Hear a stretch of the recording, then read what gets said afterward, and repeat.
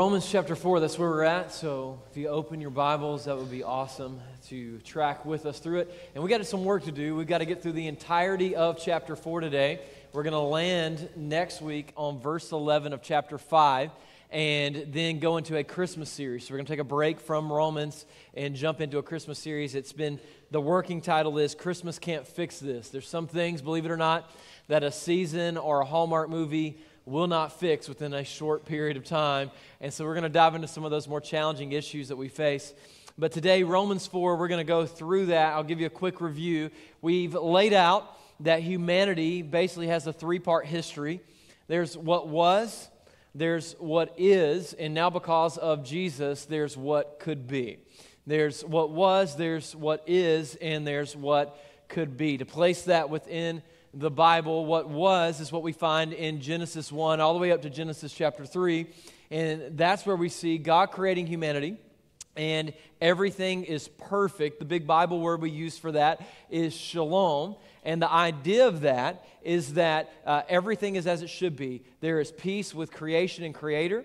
There's peace with creation and other creation, and there's peace with creation and itself. And the word used to describe that is shalom, life as it should be. Genesis 3 is the breaking of shalom. We, through our first father Adam and Eve, our first mother, we walk into a world now that we're born into that's in a post-Genesis 3 world. We don't know what shalom is. In fact, our world is almost against peace and for chaos and destruction, and we see this play out in all of our lives, and that is the state of all humanity. It doesn't matter what your race or economic status is, culture or background. We are born not doing sinful things occasionally, but by nature we are born into the nature of that of a sinner. And this creates an epic and difficult problem to deal with. How can sinners be made righteous again? How can what was lost in what was be given back? And so we've been on a journey of kind of talking through that. Paul's remedy and message, and really the Bible's message, is that the gospel is that now, not on the basis of human effort, but by the work of Jesus Christ, we now can become a new creation. So what is does not have to be what will always be for you. You can become something brand new. And Paul, in painstaking detail, in the first 3 chapters, has dealt with leveling the playing field on whether you are Jew or Gentile, rich or poor, no matter what your distinctions in the world are. He's taken painstaking detail to come to the summation of Romans 3:23, and that is this: all have sinned and fall short of the glory of God. If you are Jewish, you've sinned and you've fallen short of the glory of God. If your name's mentioned in the Bible and it's not Jesus, you have sinned and you've fallen short of the glory of God. And last week we got to dive in to the first part of Paul really coming into this what can be in Jesus statement. And Pastor Daniel did a phenomenal job of breaking down propitiation, which is a big word for Jesus paid for your sin. What you earned by your effort, by your rebellion, Jesus stands as judge and the debt payer of what you are condemned by in your sin. And this is the beauty of what we have in Christ. We can celebrate that the pastors this week followed up with 7 people that indicated on that handout that they wanted to give their life to Jesus. And so we got to follow up with 7 people who were giving their life to Christ this week and have a next steps conversation. Usually you put your hands together for stuff like that. Golf clapping Jesus and screaming for the Rams on TV in an hour. As if that changed your life. What has your football team done for you lately, especially if you're a Raider fan?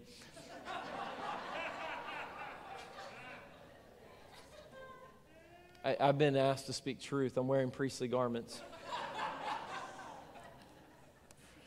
So, from a thrift store. So Paul is going to move from this idea of propitiation, and he's going to bring us into an illustration that gives us another understanding of the facet of what Christ has done in our salvation. Now, believe it or not, the gospel is the simple message. 1 Corinthians chapter 15 is the most succinct presentation of the gospel in the entirety of Scripture. It says Jesus died for our sins according to the Scriptures, and he was buried according to the Scriptures, and he rose from the grave according to the Scriptures so that we would be forgiven and made new. And that is the simplistic nature of the gospel. What Jesus did is it's like a diamond. You may have looked at it from one angle and seen one side of the facet of what Jesus accomplishes for you on the cross. But friends, I want to submit to you that what Jesus did has so many facets and so much beauty in it that if you really grab hold of the fact that not only has He paid, but He's done so much more for you in the cross and in His resurrection, that it will change the level of joy you have in your life right now. It'll change the level of gratitude and worship you have for your Savior. You might even get a little Baptist costume, put a robe on too because you feel like it. So with that in mind, let me continue to build on this. Now, the big word we use for the study of salvation, I want you to know these words. It's soteriology. And that's the study of what Jesus did for us through the cross. And so we're going to see another aspect of that come out, but Paul's going to first kind of bring it all together by going back into the history of Israel. Look at it with me. What then shall we say was gained by Abraham, our forefather, according to the flesh? So here's the question.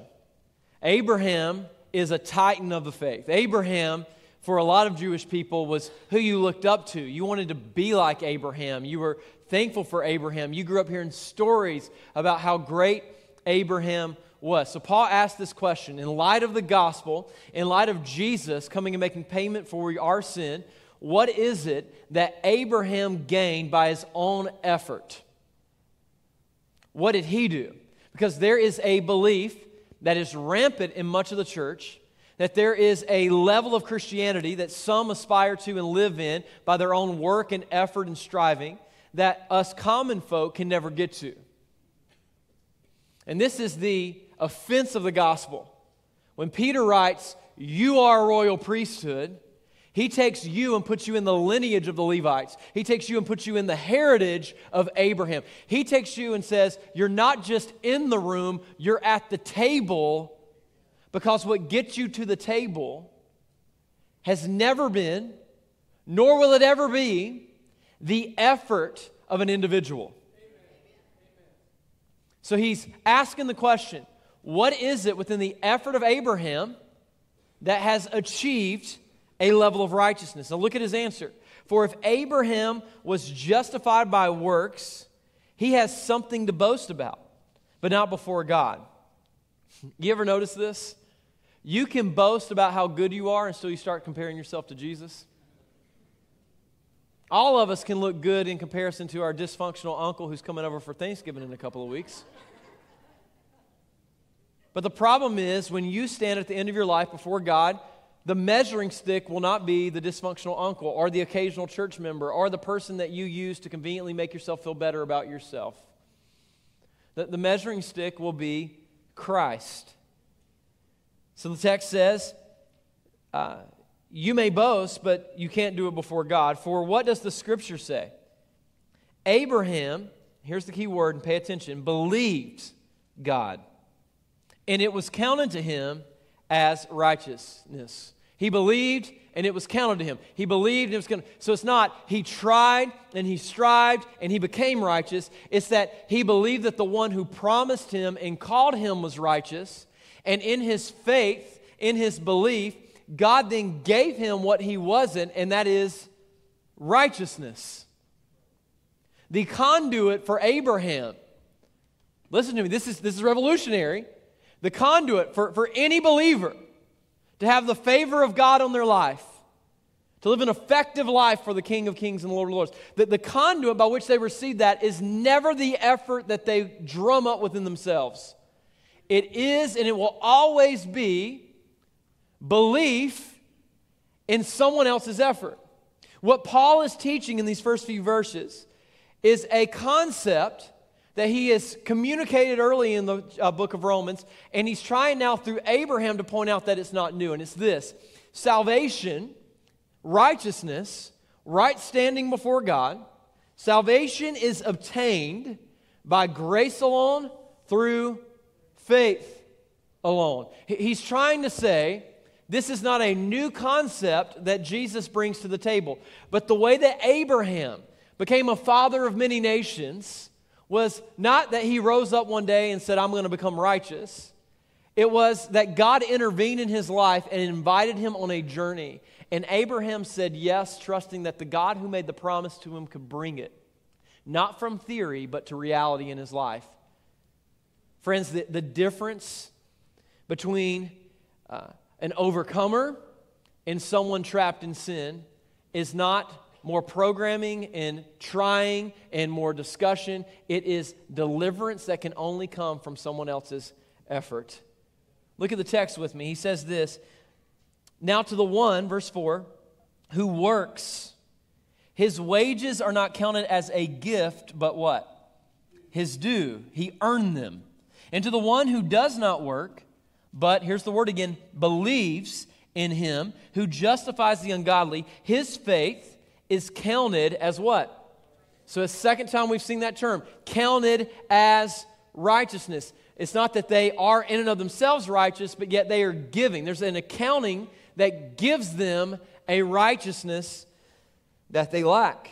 So let me bring up another key character. This is what Paul does in verse 6. Just as David, King David, also speaks of the blessing of the one whom God counts righteousness apart from works, apart from the effort to fulfill the law. Look at what David says in Psalm 32. Blessed are those whose lawless deeds are, which means to release and let go, whose sins are covered. Blessed is the man against whom the Lord will not count his sin. Now, Paul's going to elaborate on this idea to the church at Ephesus. He's going to say in Ephesians chapter 2, verse 8, that the way we receive salvation and righteousness and right standing before God is that we are, by grace, saved through faith, and it's not of your own doing. It is the what? So you don't earn it, it's the gift that's given to you. Now, there's a lot of familiarity, but let me break down some of this for those of you that are over-churched and over grace. Grace is this idea that you've received a benefit that has been purchased by the sweat equity of another's work and effort. So when we say that the only thing that makes a differentiating line between the righteous and the unrighteous, what we are saying is that it is the sweat equity and the blood of Jesus that can alone transfer a sinful man into becoming a new creation. It's not, I forgive you and pay for what you've done, now you get a clean slate. Because if God left you with a clean slate, you would constantly need an eraser to re-clean the slate over and over again, because you would just start marking on the slate immediately after you've been forgiven. A friend of mine and I were talking about what would happen if we would have won the $800 and something million in the lottery. I know none of you talked about that because you're holy, but we were having a discussion about what we would do. And I said, you know what? I would take all of the staff of our church and I would say, count up all of your debt, and I would wipe it clean. Now, it's one of the first things I want to do, right? The staff are like, well, you should have played the lottery then. I would love to do that. And then my friend looked at me and said, yeah, but they would immediately get more debt. Because they didn't change the habit. If there wasn't transformation of the way that they view money, they would just get another credit card, or they would just take out another loan, or they'd just get a nicer car. And as a result of it, they would get themselves back into debt, or they would sell the house and throw all the money on another house. It's a bigger house with a bigger payment, and they would justify it because the slate was clean. It's what sinful people do. We just create debt. And your bank statements speak to it. Ooh, ain't gonna get an amen on that one. That's some good preaching right there. We create debt. So what's the claim? That God chose Abraham, and Abraham became righteous through his own self-effort, and he stayed righteous all the way until he got to Canaan? No. God chose Abraham though he was unrighteous. Abraham believed that God could do for him what he could not do for himself, and God accounted to Abraham a righteousness that was not of his own origin, not of his own effort. So grace is the received benefit purchased by the sweat equity of another's work. How did he receive it? He received it through what? Big word. Faith. Belief.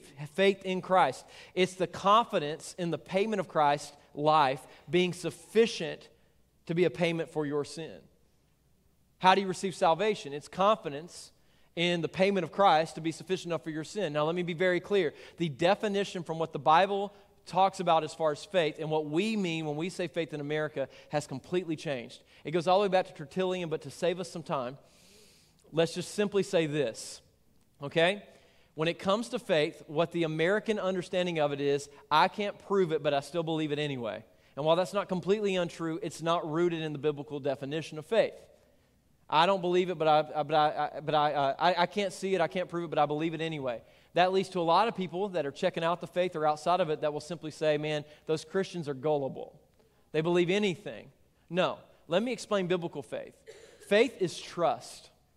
Faith is trust on the previous track record of the person that you put it in. So when we talk about faith in the house of God, what we are saying is that there is a track record that God has in the Bible and in many of your lives where He has proven Himself to be trustworthy. And there's going to be moments where the wind's going to blow and everything's going to go crazy in your life. And you can, in that moment, you're going to hear the biblical terms here, you can walk by or walk by. What is the Bible teaching us? That in that moment, you can freak out and look at everything around you and immediately come up with a 10-step plan on how to survive the apocalypse. All you preppers out there, we still love you. We're glad you're leaving behind grain for somebody else when Jesus comes. Or you can, in the midst of the chaos and the wind blowing and everything going crazy around you, remember. Remember what God has done. Remember what He did in the Bible. Remember what He has done in your life. Remember that it's always been His work in your witness. And in that, you can choose, even with the howling wind around you, and even in the scary circumstances that you face where you don't know how you'll get through it, you can choose on the basis of what you know God to be to walk on that until you see His hand of faithfulness in your present day. So it's the past work of God that faith is built on that gives me confidence in the midst of uncertain times to continue to walk with the hope of Christ that I feel. If He promised that He never would leave or forsake me, and He didn't leave or forsake me then, or He didn't leave or forsake David then, and He didn't leave or forsake Abraham then we can have confidence that He's not changed overnight and the circumstance all of a sudden didn't get too big for God to handle. By grace through faith. Faith is the conduit by which you receive salvation from the work of what Jesus has done. Now, look at verse 9, because what he's going to do is he's going to jump back into a really fun conversation around circumcision. Who doesn't want to talk about that? Verse 9, is this blessing then only for the circumcised or also the uncircumcised? For we say that faith was counted to Abraham as righteousness. How then was it counted to him? Here's the other question. How was faith accounted to Abraham? Was it before or after he had been circumcised? It was not after, but before he was circumcised. You're like, why are you going into this, Paul? Okay, let's keep the context of the letter to the church in Rome in mind. All the Jews got expelled by Claudius for 7.5 years. They've just come back, and they find the Gentiles in their seats on the bus. What happens whenever people are taking your seat and they're blockading you from what you want to do? You become very human, and the self-righteous bone inside of all of us, the self-righteous arrogance inside of all of us rises up and goes, you're not as good. So what happens when a bunch of young people come into the church and get excited about God? You're breaking the rules. It's not how we do it around here. Where's that written in the Bible? It's not. It's written in the Bible of how we've done church, which sometimes is revered higher than the actual Word of God. I know I'm preaching good, and it's hurting, okay? Velvet bricks, okay? So what's happening? Well, the Jewish audience is walking around and going, well, if you're not circumcised, I mean, you're in the house, but you're not, like, in the house. To which if you're a Gentile, the Gentiles are probably looking and going, well, I'm sorry you had to go through that. Like, that seems painful.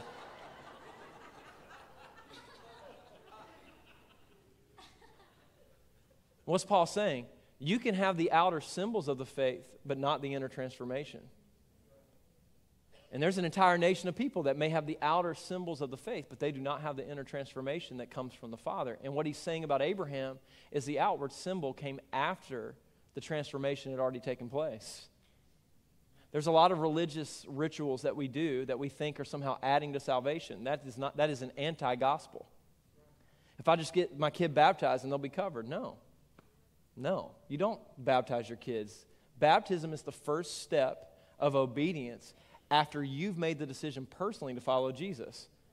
It's how it's done in the Bible over and over and over and over again. I know it sounds comfortable, but it's a heresy. It's comforting in the flesh, but it's not helpful in reality. This is why we promote baptism so much at the church. Why? Because it is the outward response of someone who's been transformed by the gospel. But you can get in the water over and over again, and if you've never actually, by faith, received the grace of Jesus, you're just getting wet. Does this make sense?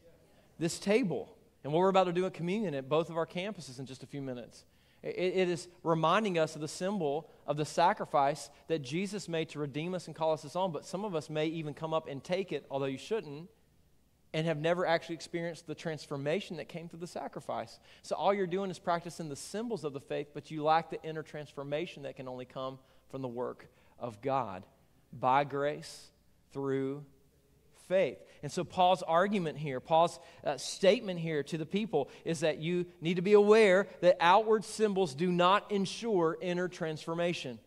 Outward symbols do not ensure inner transformation. Does this make sense? He picks it up in verse 13, and he continues the story by saying this: "For the promise to Abraham and his offspring that he would be heir of the world did not come through the law, but through the righteousness of faith." Isn't that a beautiful word? How do you become righteous? Faith. How can sinful men, sinful women be made righteous? Faith. Not just faith in anything, but faith in the track record and the work and in the sacrifice and in the atonement of Jesus Christ. That's how. It's not just, I believe it, faith out there in something. No, it's in Jesus. If Jesus is a liar, then we all are wasting our time. But our belief is that Jesus was the God-man, that Jesus died on the cross, not just a martyr's death, but a Savior's death for a sinful people. And as a result of that, he made sinful people what they were not. See, everything hinges on the resurrection and on the cross and on the payment of Jesus being enough. And the belief is that the resurrection is proof that the payment cleared the bank account. Verse 16. Verse 14. The righteousness of faith, for if it is the adherents of the law who are to be heirs, faith is null and the promise is void. If this hinges on your effort to be a people who within of yourselves can constantly gain and earn the approval of God, then all of the promises of God are null and void over all of humanity. You know why? Your effort cannot achieve it. Look at what it says in the text in the very next verse. For the law brings, welcome to church. But where there is no. So how does Jesus remove the law? Because you can't just change the rules mid-game, right? You can't just say mid-game like, well, it was good, but none of you were able to meet that bar. I mean, this is what you do at work when you have underachieving employees and you don't have the gumption to like fire them. You're like, oh, you're not meeting the bar here. What about here? How about you just show up on time? How about you show up and we'll give you a 15-minute break, an hour in? Like you just keep adjusting the bar down. This is not how Jesus delivers us from the law. He delivers us from the law because he fulfilled the law. He fulfilled the law because he carried it out in his life when he wrapped himself in flesh in every jot and tittle. He actually says that.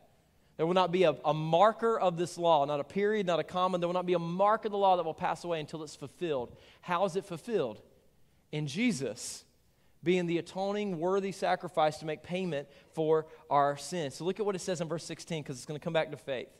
That is why it doesn't depend on effort, it depends on faith, in order that the promise may rest on grace. Come on, church, that's good stuff.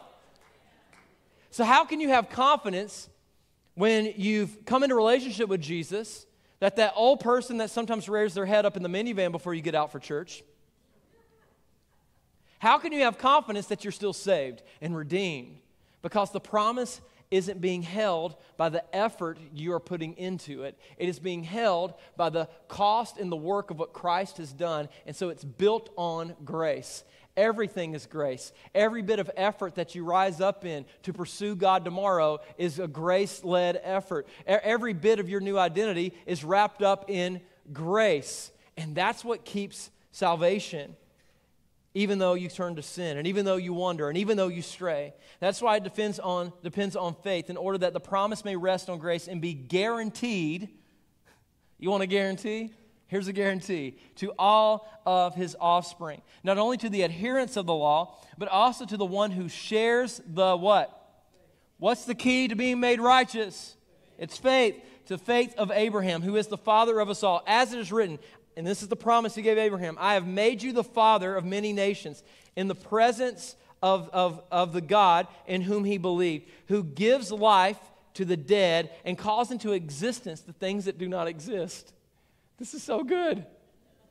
When you, who are incapable of making yourself righteous, when you, who are incapable of transforming your heart, you can medicate it, and you can get more and more raises, and you can buy bigger and better, and you can upgrade and upgrade and upgrade all day long, but you are incapable of transforming. You can continue to put perfume on it and makeup on it, but it's still a corpse.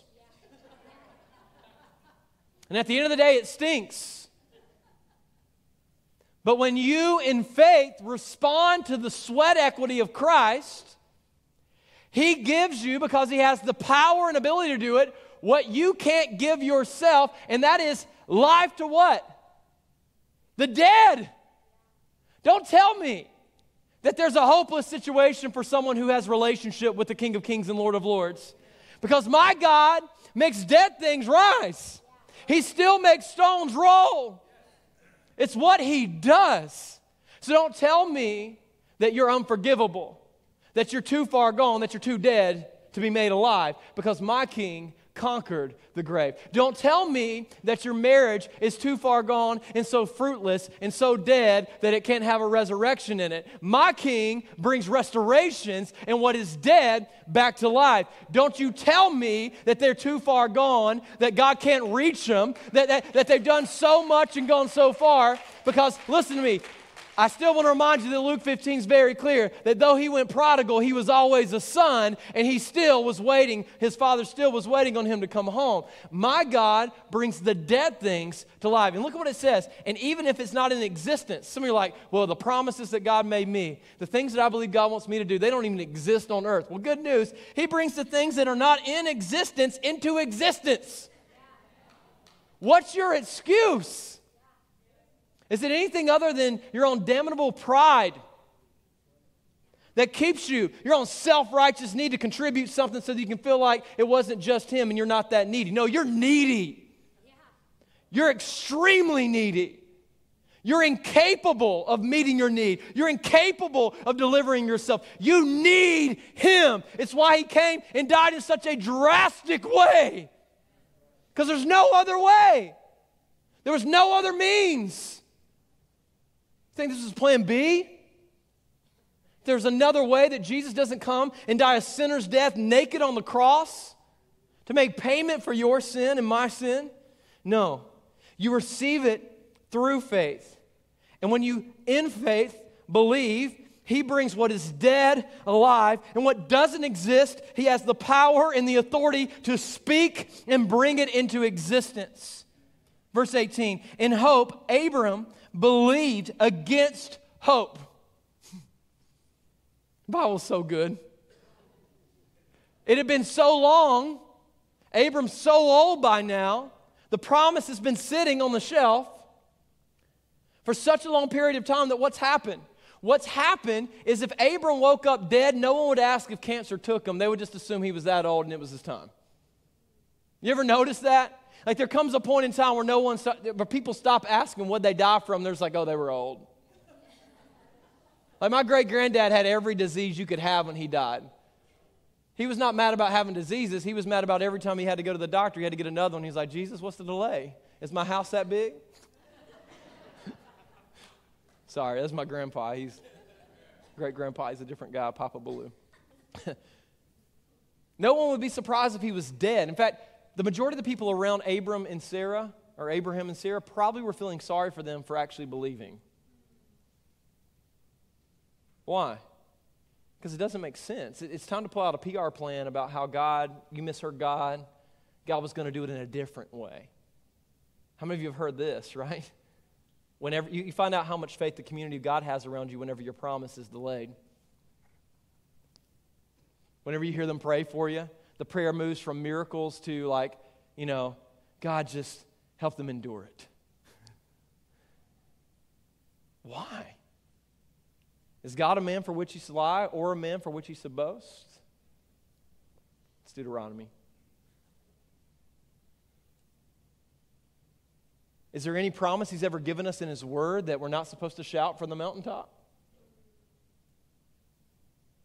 Is there any season of life where, because of time or physical ailment, that the promise of God becomes impossibility for you? Now, in theory, we all say, yeah, because we're in church. There's no time that we're ever too far gone, or there's no time that too much time has passed, or there's no time where our physical limitations get in the way. But look at what Abram's example is in faith. He didn't weaken in faith, verse 19, when he considered his own body, the physical limitations. That's a test of faith. When he considered his body, which was as good as dead, since he was about 100 years old.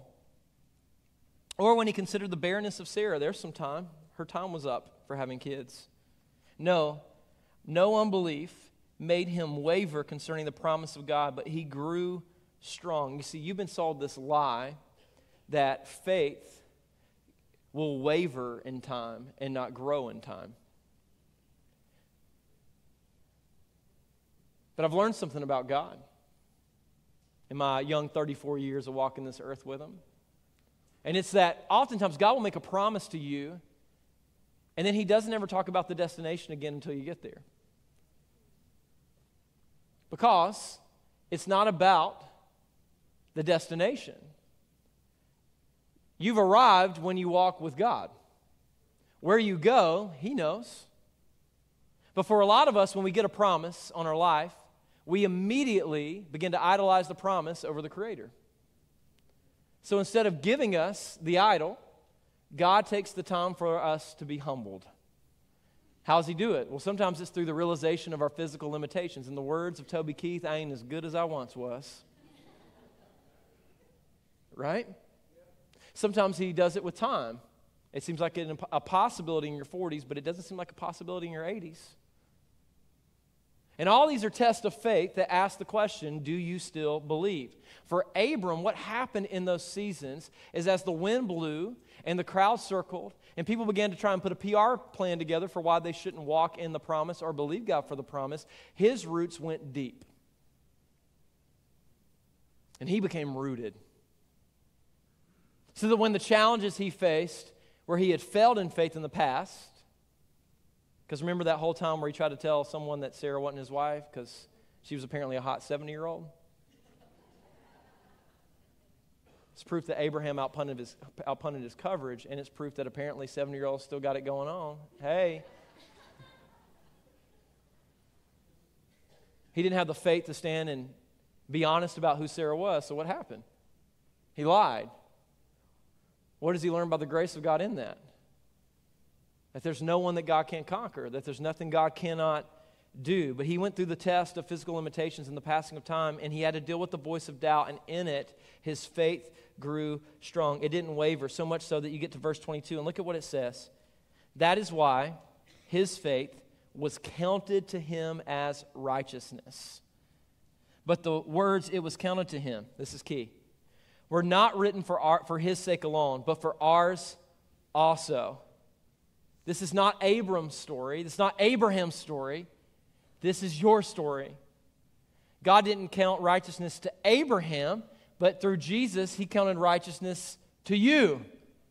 This is the beauty of it. Now, you've been seeing this term, counted, and how they receive it, by faith, over and over again. Now, look at what it says. It was written for us also. It'll be counted to us, verse 24, who believe in him, who raised from the dead Jesus our Lord, who was delivered up for our trespasses and raised for our justification. Can I get Lance Hollenbaugh to come up? Can y'all give it up for Lance, both campuses? So many of you have heard that Jesus died for your sins, right? And it's true. He died as a propitiation for your sins. But just because the payment's been made doesn't mean the sinner's been changed. You see, the blood of Jesus pays for what we've done. But the cross of Jesus deals with who we are. Now you may ask yourself, how? How is it that simple that the blood deals with what I've done and the cross deals with who I am? Well, 2 Corinthians chapter 5 introduces us to a theological concept known as imputation. Imputation is the idea, theologically, that the righteousness of Christ is given to believers. That those who are unfaithful and unrighteous, now because of the gift of Christ, are made righteous and new before God. So 2 Corinthians sums it up this way. For our sake, he made him to be sin who knew no sin. The righteous judge, the Son of God, did not consider equality something to hold on to with God, but he laid down on the cross his righteousness, his perfection, and when he went to the cross, he died. And many of us would simply stop with, he died for me, but you don't understand the gospel. The gospel has never been simply that he died for me. The gospel is that he left the righteousness of heaven and is standing before God, and he took the robe off quicker than I am. And when he went to the cross and he hung naked, he didn't hang simply as a payment for you. He hung on the cross as you. He took you to the cross. He took the sinful man to the cross. He sent the rebellious heart to the cross. And on the cross, he who was not sin became sin on our behalf. He hung there as you. Why? The verse goes on. So that in him we might become the righteousness of Christ. This is the gospel. You who are in Christ are no longer the same man, the same woman. Sin does not define you, but when the Father looks and sees you, he sees the righteousness of the Son that's been given to you. So even if you wander and even if you go astray, Christ's sacrifice was enough once and for all to make payment for what you've done, but to deliver you from the person that you've been.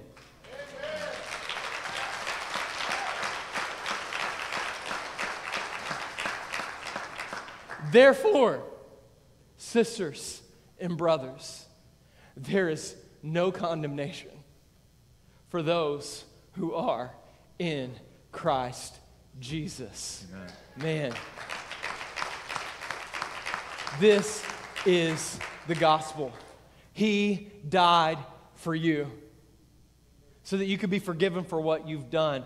But when he died on the cross, he died as you so that you could be delivered from the person you've been. Listen to me, brothers and sisters. This should bring us to great repentance. If our sin no longer casts us away from the presence of God, there is no other proper response except to repent and live a life in the light of God, allowing him to illuminate everything until through his sanctification we become a brand new creation for the glory of God. We're getting ready to take communion.